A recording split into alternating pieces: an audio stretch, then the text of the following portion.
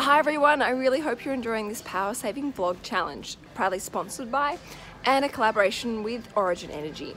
Now I am here at Bunnings and I'm here to check out all the different power saving devices and gadgets that are going to help me save more power and save more money. I've just found the cutest draft stoppers. Bunny rabbits, lambs,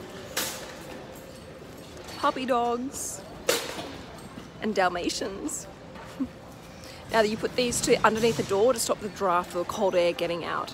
They're definitely worthwhile, especially if you have an old home where there's, over time there are gaps have built up. Solar powered garden lights. Just put this in direct sunlight for 8 hours and it is fully charged. And they also have a matching one as a dog. Definitely getting one of these. I'm cutting down the amount of crap that gets dumped in my letterbox, which drives me nuts because it fills up my recycling bin and I simply do not want it in my home. So I'm saying no to junk mail. Okay, so I'm in the electrical section, aisle 63 to be precise. And the Bunnings staff have been very, very helpful.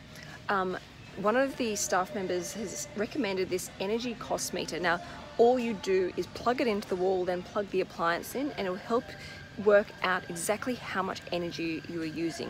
And if you realize that you're using too much energy, you can then decide if you want to replace that item, upgrade it to a more cost efficient, energy efficient appliance. The other thing he recommended was this, an analog based timer. So just like my smart plug from the Origin Energy home Q pack that I am using, this is I guess a more cost-effective version if you don't want to buy the pack yourself. This is, it's really easy to set up. It's actually more easy than the digital version that they also sell.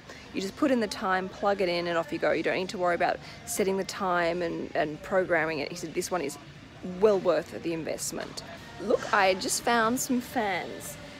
They come in summer and winter modes. Now, if you remember, I've spoken about this in my previous vlogs. I've talked about during winter time you can actually use your fans because what it will do is push all the warm air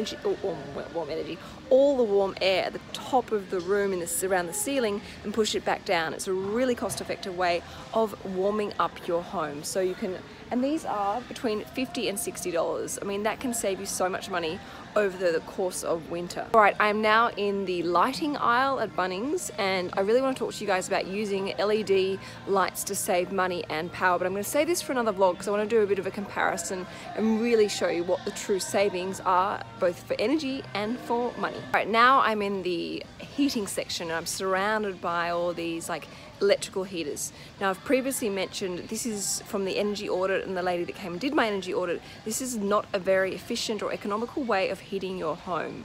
What she did say was look at getting a heated throw, and she worked out roughly over about a 90-day period over winter, using an electrical throw, which you can put on the sofa or the bed, ends up keeping you warm for about a cost of between $4 and $5 throughout winter, whereas this can add substantial energy usage and cost to your power bill.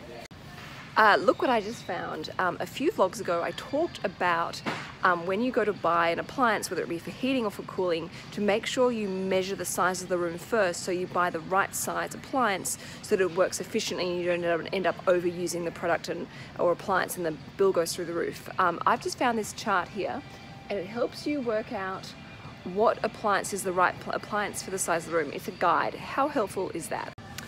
Check out all the sensor lights behind me. Now, I already have a sensor light installed in the front of my house. It is well worthwhile investment. If anyone wants to come into my house late at night, the lights will automatically switch on. I don't need to keep my outdoor lights on all night long and waste money and power. Definitely worth looking into. And they have a huge range of different styles. Check out these baby solar pathway lights. They're $4.50 each. So cute, and they also come in black. Really elegant. And don't require any power because they're solar. Now behind me are a whole range of different gas heaters. My home is connected to gas and it's the best way and the quickest way to warm up my home. There's something about the warmth from a gas heater. It's really toasty and cozy rather than what comes out of an electrical heater. If you have the option of gas in your home, I really do believe it's well worth the investment. Yes, you do have to buy these heaters, but if you can try and get one with a convection so it actually moves and like blows the hot air out, it is well worth it. It has really impacted and helped reduce my energy bills, and I've probably had the same like a heater probably for like at least 10 years, and it is still going strong.